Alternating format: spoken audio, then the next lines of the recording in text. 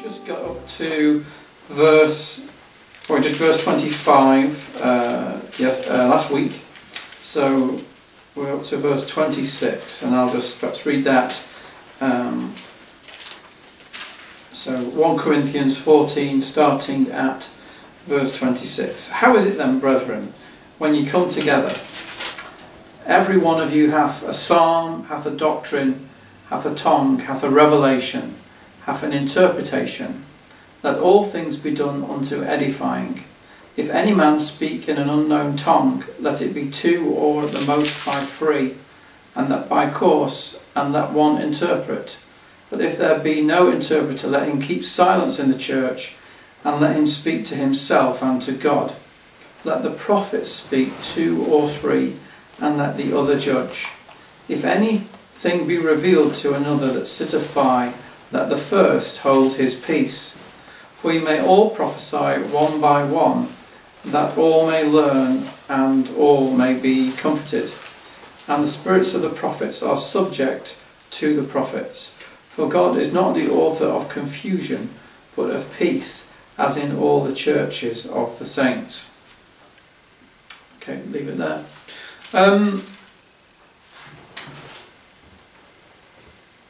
Verse 26, which I'll just read the first part of it here in the Bible that I've got in front of me, says, how is it then, brethren? And of course it goes on to talk about really what I would call body ministry. One has a psalm, one has a doctrine, one has a tongue, a revelation, interpretation, and so on. This is a verse that I completely misunderstood for years. Maybe it was because I wasn't reading it properly in context. Maybe it was because I just didn't really understand what Paul was saying. But what I think one of the main problems with this verse is I think it is a translational issue. The Bible that I used for many years was the NIV, and I'll just give you how the NIV renders those first 4 or 5 words. In the NIV it says, "What shall we say, brothers?" Now you see, when you change it from "How is it then, brethren?" to "What shall we say, brothers?" it takes away any kind of sense of criticism. What the Apostle Paul is doing here is he's actually summing up in chapters 12 and 13 he's been telling you how spiritual gifts should be exercised, how you should use them. He's talked about being part of a body, hasn't he? The hand and the eye and so on. They're all different parts of the body, but there's only one spirit. He's dealt with all kinds of things. He's dealt with schisms in the body and so on. And now he's summing it all up. And so what in effect he's saying is, having told you all this, how is it then, brethren? In other words, why is it then that when you come together, this happens? That's really what he's saying. But can you see from the version that I've been reading for years that just said, "What shall we say, brothers?" that unless I put it in that context of all those previous chapters, I just think he's saying, hey, I've got something to say to you. And this is it. So it was lost on me for years. And I thought, well, I wonder what some of the other translations have to say. So I literally just pulled them off my shelf at home. I've got some modern translations, and I just pulled them off my shelf one after the other and just checked and said, what does it say? So this is just in order. Just give you a few of them. New Living Translation says, "Well, my brothers and sisters, let's summarise." The REB, Revised English Bible, says, "To sum up, my friends." And the NRSV, which I think is probably the worst rendering of this verse, is, "What shall be done then, my friends?" Because that sounds like he's about to endorse, he's about to tell you what you should be doing. The things that Paul picks on, and the second part of verse 26, that one of you should have a psalm, one should have a doctrine, one should have a tongue, he's not saying it's wrong for that to happen. He's not saying, oh no, you shouldn't have one having a tongue, you shouldn't have one a psalm. What he's talking about is the way in which those gifts are used, the manner in which they are being ministered. But that was completely lost on me for years, and I do think it was down to having a translation that had de-emphasised that critical aspect that Paul was saying. You know, look, I've told you this and I've told you that, but when you're coming together, how is it then? You know, why is it then that you are ministering the gifts in such a way that is the exact opposite in which they should be ministered? How is it, brethren? How come, after all that I've taught you, that this is happening? Okay, so what is happening? Just go back to verse 23 there of chapter 14. Paul says this: "If therefore the whole church be come together into one place, and all speak with tongues, and there come in those that are unlearned or unbelievers, will they not say that ye are mad?" Everybody, all speaking in tongues, all speaking different languages, all simultaneously, will not people say they're mad? And of course, Matthew covered that last week. But why is this an issue? Why is Paul talking about this criticism of everybody bringing their particular gift? Well, the answer is because they were bringing these gifts which are from the Lord, and yet they were delivering them, if you like, simultaneously. Maybe not exactly simultaneously, but they were talking over one another. You know, so one would deliver one gift, and then somebody else might have a gift of tongues, and somebody else might have a teaching, but they weren't waiting for one another. They were just speaking out, just saying it. And I thought, if it's all right, if it isn't offensive to anybody, that just as a little experiment, Matthew, I wonder if you would mind reading verse 22, and I'll read verse 23, and we'll read those two verses simultaneously and just see what the effect is, because this actually illustrates an important point here. Okay, so I'll do a 1, 2, 3, go. Okay, 1, 2, 3, go. If therefore the whole church be come together into one place, and all speak with tongues, and there come in those that are unlearned or unbelieving, will they not say that you are mad? It kind of makes your brain pickle, doesn't it? Well, can you imagine a church full of people doing that?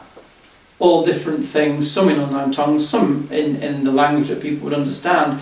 It's just getting lost, isn't it? Whatever God wants to say is just being completely lost. Now, why would they do something like that? Why would the Corinthian church think that that is an acceptable way to proceed? Well, if you cast your minds back to when we first started 1 Corinthians, and you remember we did that big overview of 1 Corinthians, and I said there's three main kind of cultural issues that come through Corinthians.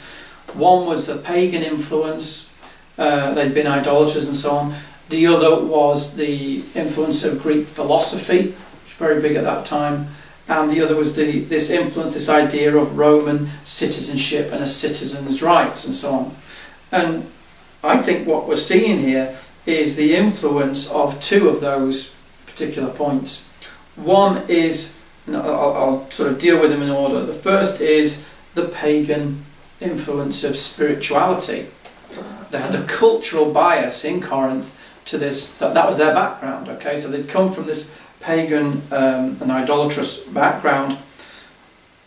Pagan spiritual gifts were, if we can put it this way, like sort of trance-like possessions. You know, when somebody spoke under the influence of a deity in ancient Greece, quite often they would go into a trance. The words would just be coming. They wouldn't have any control over what was being said, and so I think the temptation for them is to interpret spiritual gifts and say, oh yeah, spiritual things, the Spirit's going to speak through me. And maybe there's a temptation to think, oh, it's like that. Now, I'm not saying whether it was genuinely the Holy Spirit or maybe their own flesh, or maybe even worse. But there's a temptation to think, oh yeah, that's how it is. And Matthew Henry comments, he says, divine inspirations are not like the diabolical possessions of heathen priests, violent and ungovernable, but are sober and calm. And so this what Matthew Henry is saying is, when the Holy Spirit comes to speak for a person, it's not like the old pagan spirituality where the person goes into this trance and they just have no control over it. And this really, I don't know, makes me think when I see, having seen and having been present at some church gatherings where, let's say when someone says, oh, the Holy Spirit's moving, you think, well, is it closer to that, paganism, where people seem to be out of control, shaking uncontrollably or just kind of shouting out these words and phrases? Or is it more like Matthew Henry is describing, is it sober, is it calm? Because the fruit of the Spirit involves self-control, or it involves, what's the old English word for that? They used to, temperance, yeah. The holding of the passions and that sort of thing. That is really, when the Holy Spirit comes, there is a soberness, there is a calmness, and it does not involve this kind of mad frenzy that you see. And I appreciate is the extreme end of charismatic worship. There are many Pentecostals who are actually quite traditional and quite, closer to the evangelical church. So I know it's not everybody who's like that, but there are some fringe elements that we must be aware of and must warn about. That when the Holy Spirit comes, that's not what it's like. There is a sobriety in the people who are bringing these gifts of the Spirit. They are not out of control, as we'll see in just a moment. Okay. The other influence that's here in Corinth, or the other temptation that they have here in Corinth, is the influence of Greek philosophy and Greek teachers who would gather little groups around themselves. They'd all have their own little group and so on, and that would be your teacher and you'd follow them. And I don't know if you picked up on this when me and Matthew did that sort of chaotic talking over one another. But if you imagine you had a room full of people all doing that, what tends to happen is, because your ear can't listen to all that and take it all in, you tend to maybe focus on one of the voices, or you'll think, oh, I'll just listen to this person then. And I think that's what's happening here. I get the feeling from what we've read so far with this talk that Paul talks about schisms and so on, and separating away. And remember at the beginning of 1 Corinthians it talks about, I am of Paul, I am of Apollos. He said, this is what you like. I am of Cephas. So they have this temptation to be what we would call partisan, or have a party spirit. Oh, I'm of this group, no, I'm of that group. And because this is already in their cultural makeup, when stuff like this starts going on, people are saying, oh, well, I'm with this group over here, I'm listening to this teacher, well, I'm listening to that teacher. There's not a unifying element to it. Instead, the opposite happening. It's actually causing divisions. People are crowding around various teachers and saying, I'm going to follow this teacher, I'm going to follow him, I'm going to become part of that sort of party. And so Paul reminds us at the end of 26, let all things be done unto edifying. Now, we said it before, edifying is building up, where we get the word edifice from, which is a building. But, what are the church being edified into? What are we being built up into? Is it not a temple to the Lord? Are we not living stones that are built together? One another being brought together. If you can picture that. There's a unity in the work. When the gifts of the Spirit start to edify the church, they bring unity. The unity of the Spirit. Remember that, that Psalm 133, behold how good and how pleasant it is for brethren to dwell together in unity. And so when the Holy Spirit comes, it should bring a unity between those who have the Holy Spirit. That's the only kind of unity you can have, is with other Christians. Whereas what was going on in Corinth, that Paul has detailed, was having the opposite effect. there was disunity and discord coming out of it, because the way that these gifts were being used.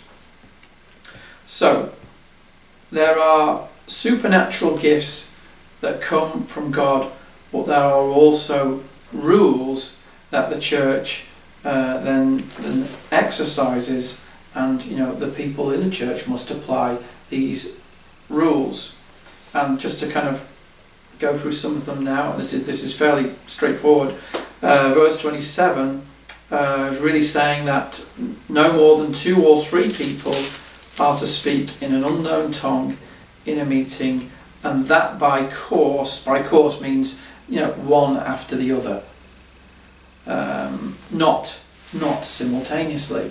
And again, you will go to certain charismatic meetings. I've been in them, I've participated in them even, and everybody will be praying out loud at once, or will be speaking in tongues at once. To me, that is a complete contradiction of what Paul is saying here. Paul's saying no, it's one after the other. It is by course. However, if there is no interpreter, then the speaker of tongues should be silent and simply use his gift in his own or her own private times with the Lord. Now I would add that it may be possible for someone who speaks in tongues to have the interpretation himself, but it doesn't actually say that, so I am in danger of drifting into I think, which I don't want to do.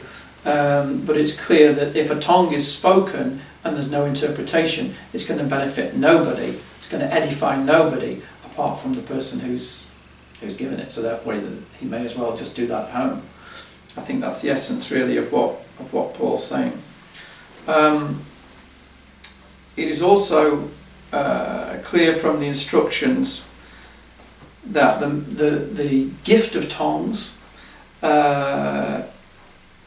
once it's been given, and we know the gift of tongues is not a language that's learned. You don't kind of go through it and maybe the Lord gives you one word one day, and then another day you get another word, and then you start. It's not like learning German or French or whatever, where you pick up a few words and then you start to expand your vocabulary.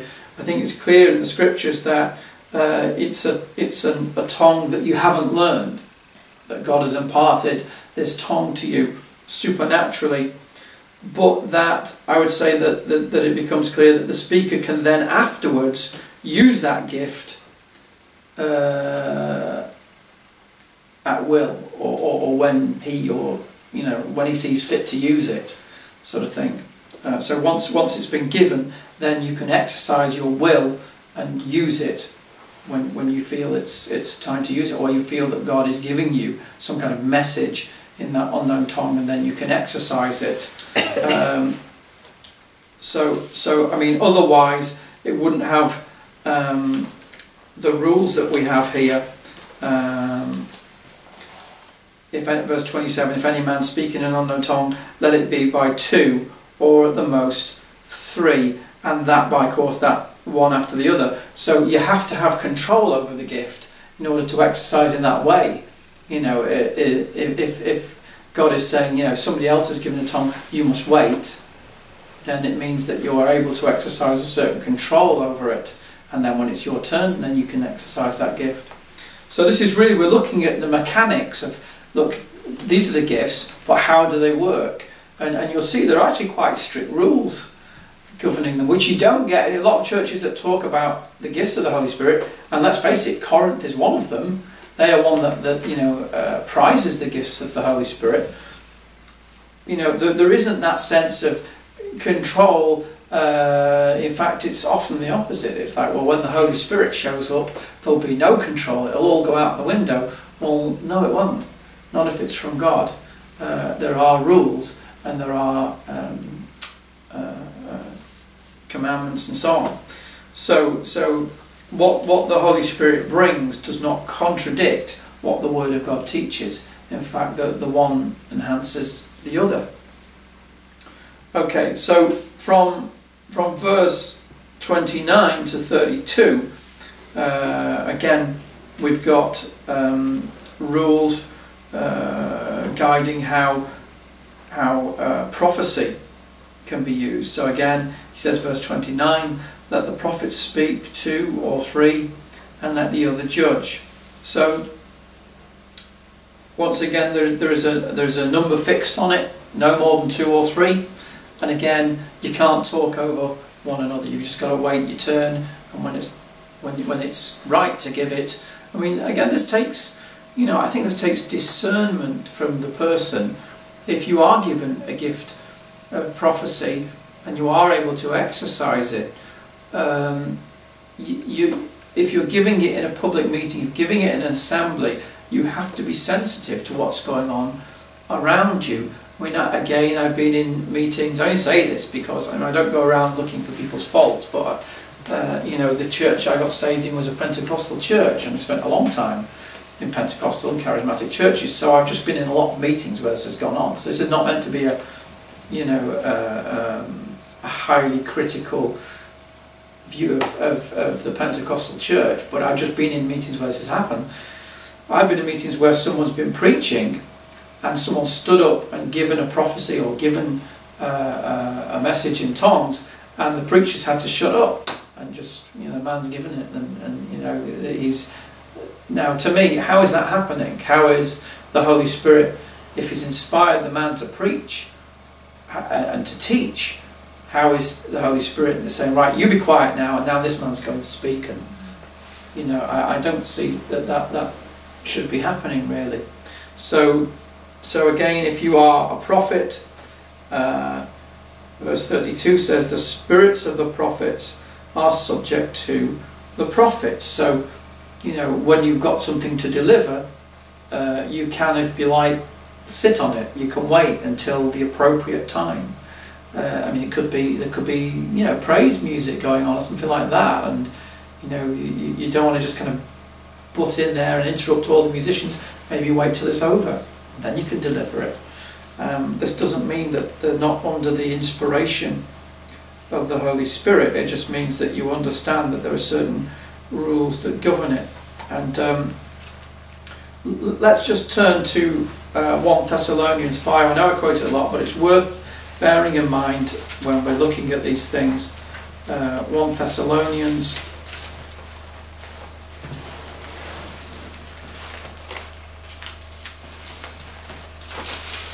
chapter 5.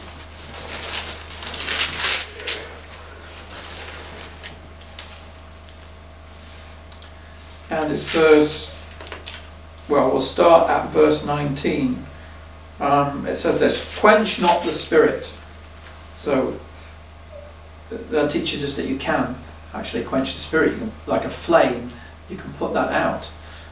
So quench not the spirit, despise not prophesyings, but what? Verse 21, prove all things, hold fast that which is good. So this is what Paul is saying. Yeah, let the prophet speak 2 or 3, and let the other judge. Let's judge. Let's see if it really is of God. Let's see if it lines up with the scriptures. Let's be good Bereans and see whether it really is from God. But the other side is this: don't despise it. Don't just say, what's this rubbish coming out now? I don't like. That's not the way I like to do church. I like to know what's coming next. I don't like someone standing up and just saying something. That's not what I'm used to. We have to be careful that we don't quench the spirit. We have to be, I believe these are biblically legitimate gifts if they are from God and if they are exercised correctly within this system of rules. I don't like to keep using the word rule, but I can't think of a better one. Rules, guidelines, well, more than guidelines, it's the Word of God. So, the two must tie in together. The inspiration of the Spirit and the teaching of the Word of God must come together and must fit together perfectly, like the pieces of a jigsaw puzzle. They can't, we're not trying to jam them together. No, the inspiration of the Holy Spirit fits into this orderly conduct. Otherwise it just becomes, as someone once said, charismatic chaos. It really does become chaotic, and we don't want that. We want the gifts of the Holy Spirit. You know, that the fact that there are rules doesn't mean that there is an absence of freedom or that it's legalistic. The Bible says where the Spirit of the Lord is, there is liberty.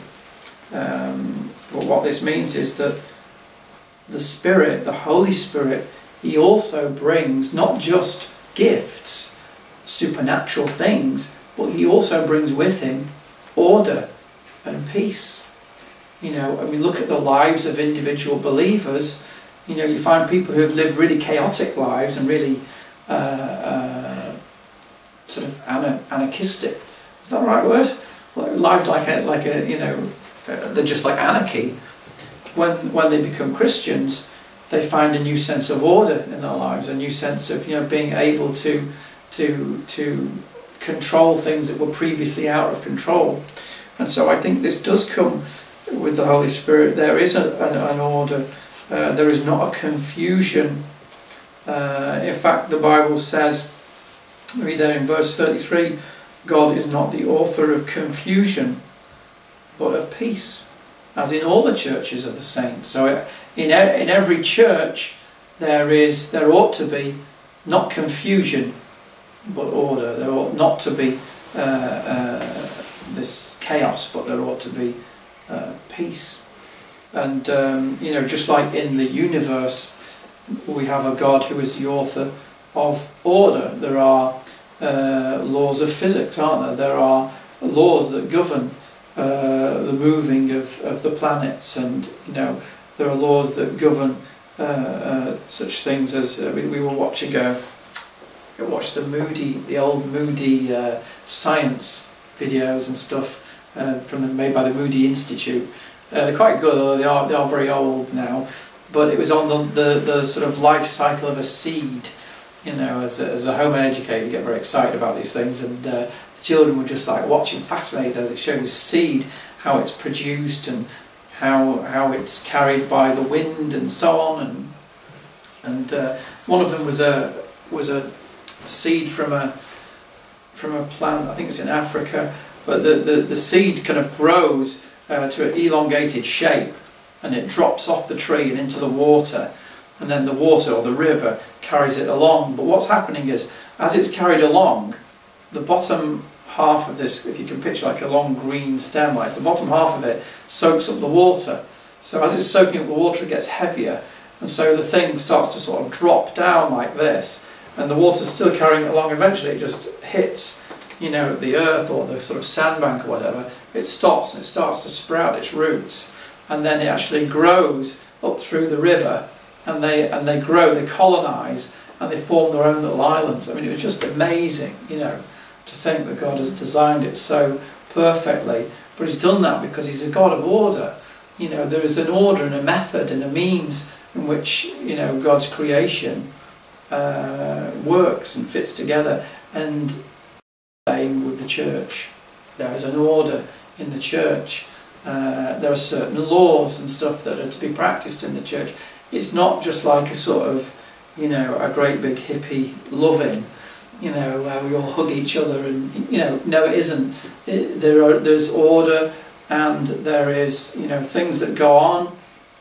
We have the liberty of the Holy Spirit, praise God. It's not dry, dead, you know, legalistic. There is freedom within it, but there is an order, and I think that's what we have to appreciate in these verses, and in 1 Corinthians. And I think it's going to set the tone for the rest of the, you know, for the verses we're going to be looking at next week, is this understanding that there is an order. Whilst we still have freedom and we still have the liberty of the Holy Spirit, there are rules and there is an order.